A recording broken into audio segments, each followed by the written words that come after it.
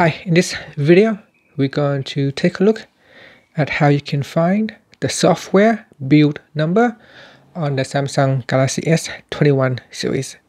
First, tap on the home key to go back to your home screen, and then swipe down at the top and tap on the settings button.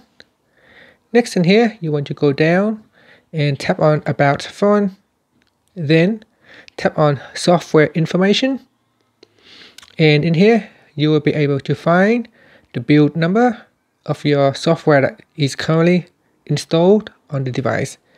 Now you can also tap on the build number 7 times. 1, 2, 3, 4, 5, 6, 7.